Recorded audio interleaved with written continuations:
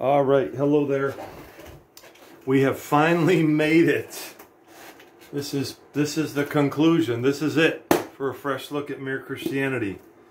If you've watched the whole thing, kudos to you. And I'd really love to hear it if you did, because I've had a blast doing this. This has been awesome. The book is a classic for sure. And so. All right, what I want to do for conclusion here, really what I want to do is I really just want to share my heart with you. I mean, I just want to kind of put some things out there, hopefully that will help you, inspire you, and if the book hasn't brought you to Christ yet, then I'm going to try to put an exclamation point on here. To this, my whole part of this, obviously C.S. Lewis and his work in this book stands alone and stands on its own. But I want to talk to you about mystery just for a few minutes. I just want to kind of take all my thoughts, and I got a few scriptures I want to share here, but I basically want to talk to you about mystery. And when I say mystery, I don't mean like a murder mystery or anything like that. I mean mystery as it specifically relates to God Himself. Okay?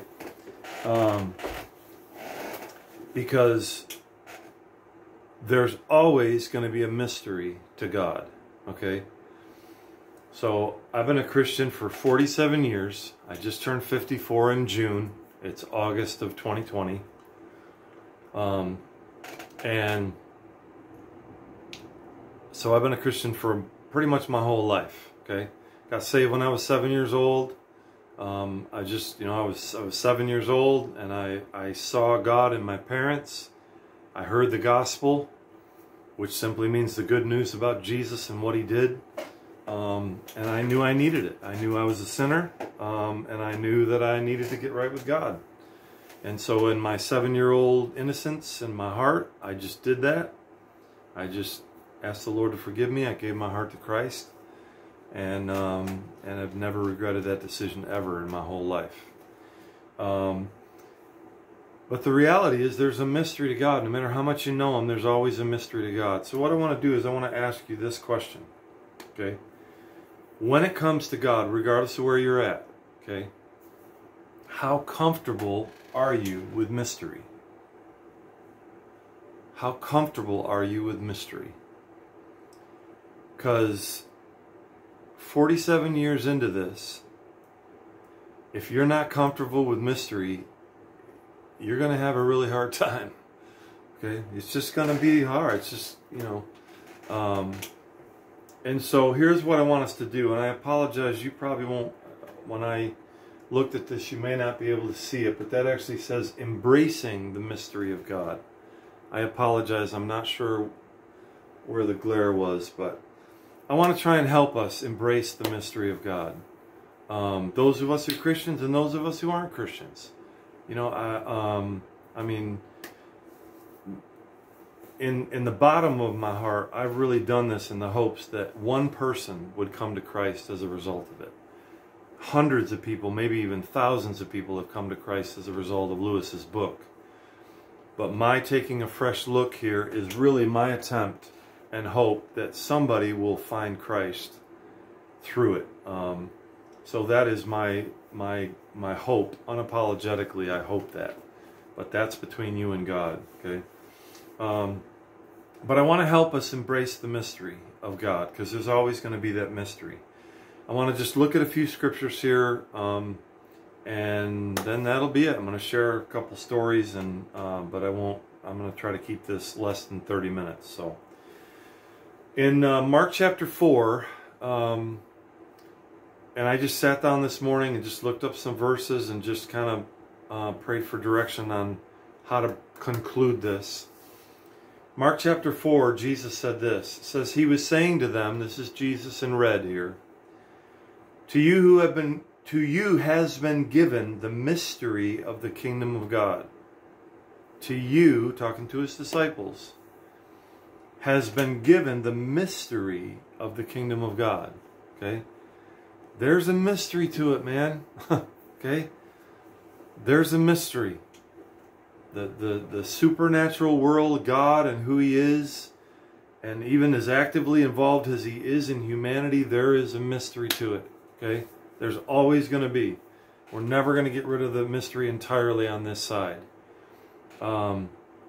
He said, it's been given to you, but to those who are on the outside, get everything in parables,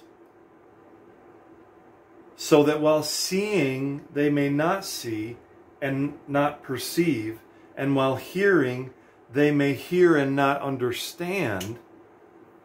Otherwise, they might return and be forgiven. I read that verse this morning and I thought, Lord, what's up with that? Don't you want them to return and be forgiven? That's a really good question. But Jesus said, listen, to you, talking to His disciples, you've been given the mystery of the kingdom of God. But those who are outside get everything in parables. Now, what's He talking about? Okay. Now, Jesus, when He was here, most of how He taught was parables. He did teach some other things, but He used parables. Why? So a parable, what's a parable? A biblical parable. Okay, a biblical parable is simply a story. Could be a simple story about seeds. Jesus taught about seeds. You plant seeds in a garden, seeds in the ground. He told parables about a lost coin, about a lost son.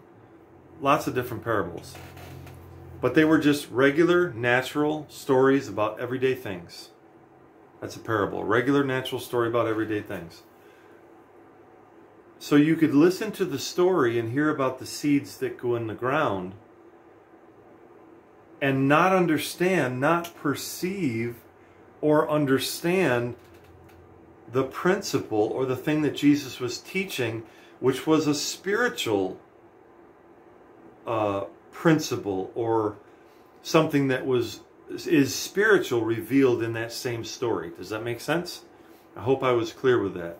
So in other words, a parable was a natural story just about something simple, and you could understand the story about the natural part but not understand that what Jesus was talking about was not just the natural. He was talking about the spiritual as well as the natural. So why would God not want us to return and be forgiven? Okay? Because that's kind of what this verse implies, is like, otherwise they'll turn and be forgiven. Okay? Let me read another verse and then I'll bring all this together, okay? Matthew 18:1-3. About that time, the disciples came to Jesus and asked, who is the greatest in the kingdom of heaven? This is a very powerful question. Who's the greatest in the kingdom of heaven? Watch, this is so important. The truth of this really could change your life. Not because of me, but because these are the words of Jesus. Jesus called a little child to Him and put the child among them. Then He said, I tell you the truth, unless you turn from your sin and become like little children, you will never get into the kingdom of heaven. Unless you turn from your sin and become like little children, you will never get into the kingdom of heaven.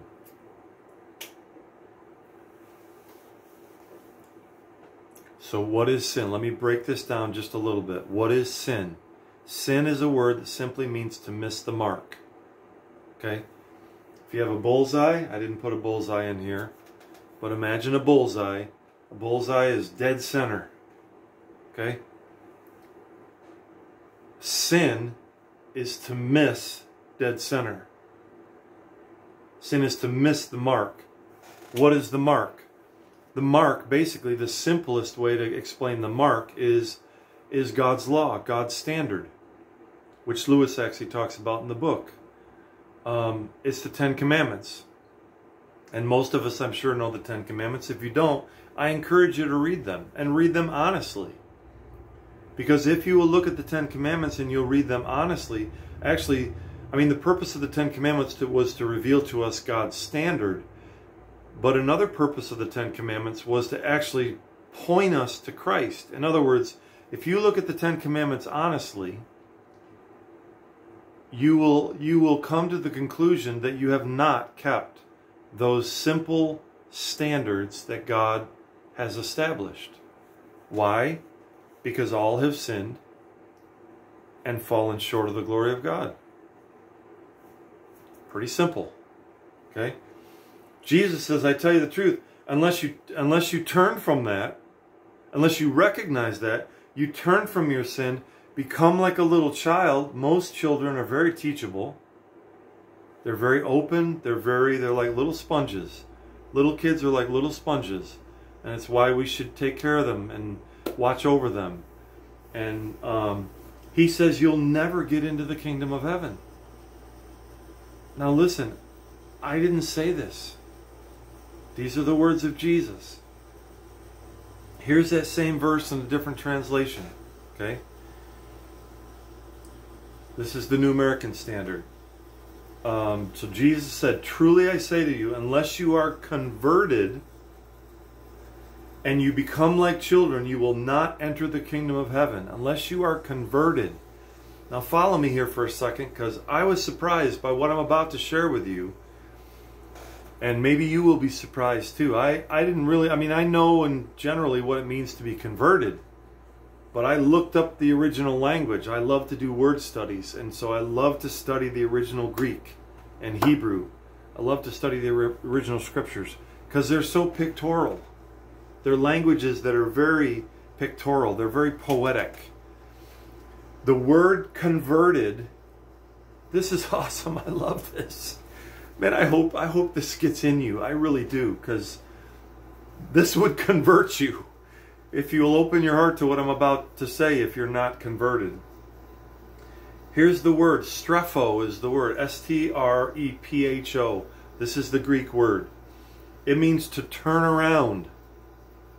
That's why the other translation said to turn from sin. Okay?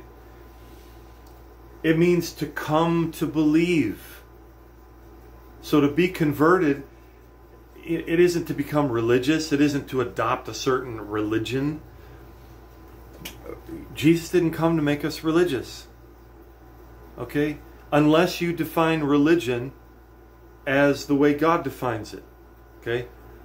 And I don't want to get into all that, but in James it says, pure and undefiled religion is to take care of widows and orphans and to keep yourself from being polluted by the world. That's religion that God accepts. God doesn't accept most religion. He really doesn't.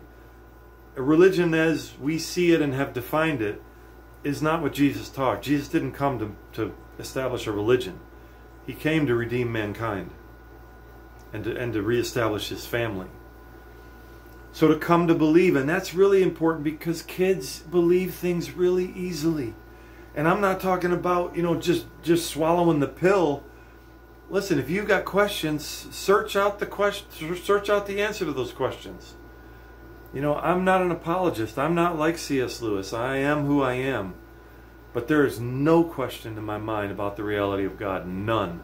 I have questions about a lot of other things. But I don't... To me, atheism is foolishness. It's foolishness.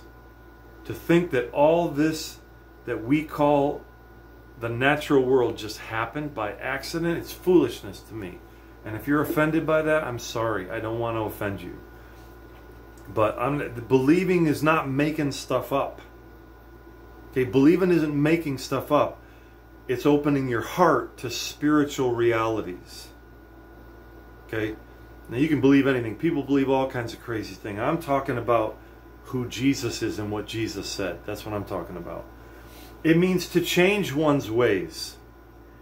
I love this one. To be converted means to establish a relationship with. I love that. To be converted isn't to become religious. You don't have to become Presbyterian or Methodist or Catholic or whatever other thing. You have to establish a relationship. I love it. This is why I do these word studies, man. And I'm not going to apologize for being excited, because this could change somebody's life. And I'm excited about anything that could change somebody's life for Jesus' honor. To be converted means to establish a relationship. And listen, if you're listening to this, God sent Jesus to suffer on a cross to establish a relationship with you. And the way you establish that relationship is you recognize that you need to establish that relationship.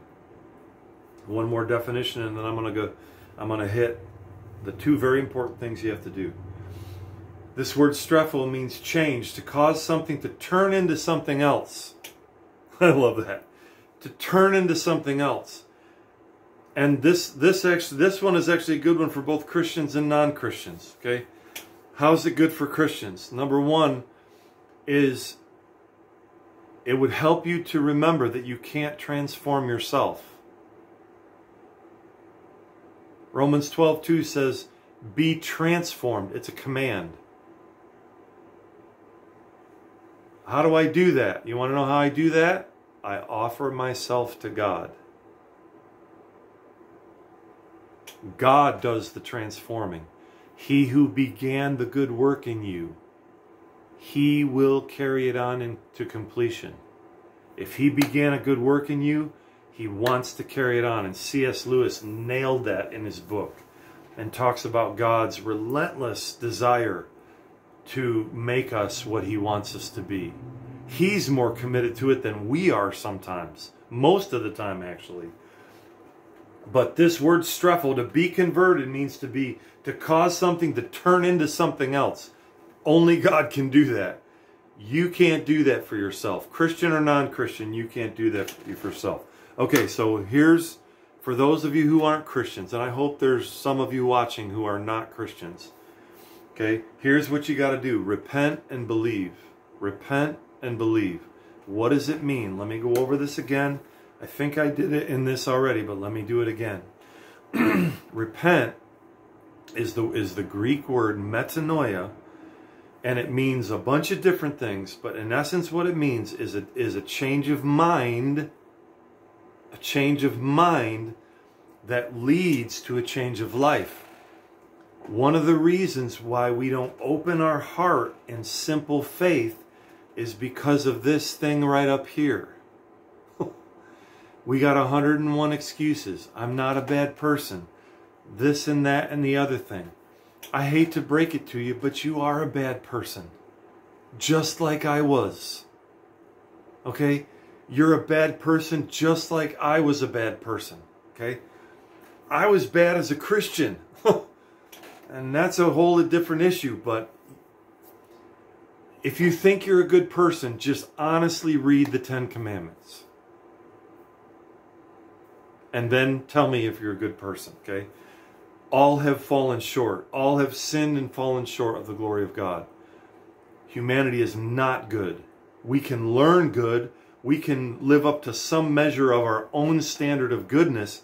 But when it comes to God's standard, we've all missed it. Billy Graham missed it. Mother Teresa missed it. We've all missed it. And God knew that, and He sent Jesus. So you got to repent and believe. What does it mean to believe? Now, this is my definition. I'm not saying it's exclusive, but there's a big difference between knowing something here and knowing something here. To know something here is, our minds do have a purpose in our relationship with God. But to believe something is a heart issue. It's a heart here. Every single one of us hold on to things in our heart that we believe are true, whether they're not, whether they are or not. Okay? Faith that saves you is an open heart that embraces what's true about Jesus, yourself, and what He did for you. Okay?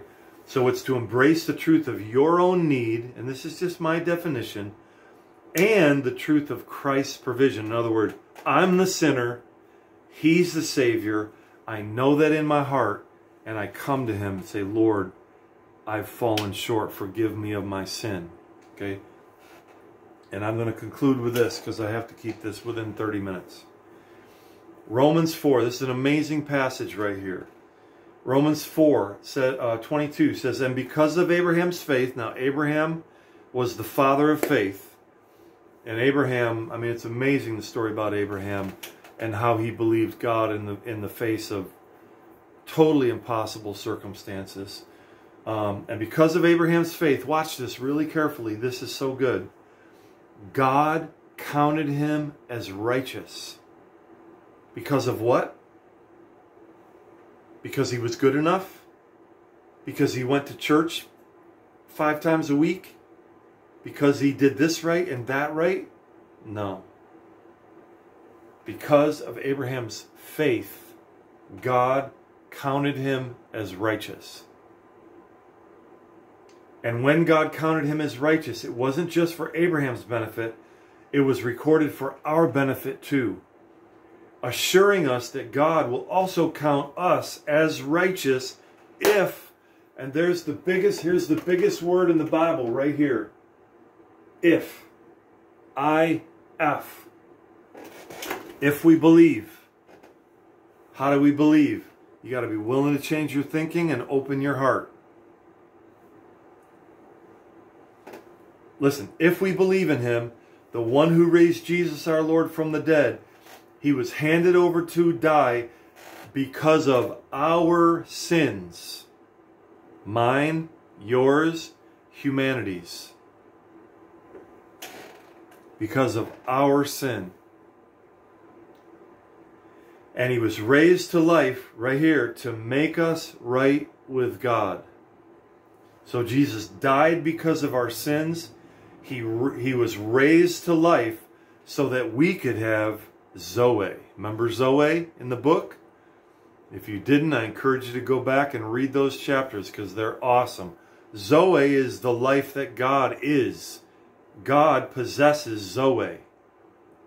We as humans possess bios, natural life. Zoe is God's life. To be born again is simply when Zoe, God's life, comes in us. And when does that happen? That comes when we do this right here. When we open our hearts, we believe, we confess Jesus as Lord. Jesus said you would be born again. Unless you are born again, you cannot see the kingdom. Why? Because it's a spiritual kingdom, and you don't see it with these things right here. You see it with the eyes of your heart. That comes by faith and trust. So if we believe him, the one who raised Jesus our Lord from the dead, he was handed over to die because of our sins, and he was raised to life to make us right with God. So listen, wherever you're at, and I'm almost done here, okay? And let me just talk to anybody here who's watching us you're not a Christian. You've never been born again. You've never seen your own need and that Jesus is the Savior. I did this blog for you. I really did. Like, I didn't start it for you, but as I got into it, I thought, man, this is so good. I mean, only God knows how many people have come to faith through C.S. Lewis's offering of Mere Christianity. And so really all I was hoping to do was have some people take a fresh look at it. Because it's a book that will lead you right to Christ. So there it is, man. The truth has been laid out to you. And so will you repent and believe? Will you change your thinking? Will you recognize your own need of salvation? And will you receive Christ? And that door is open to you, okay?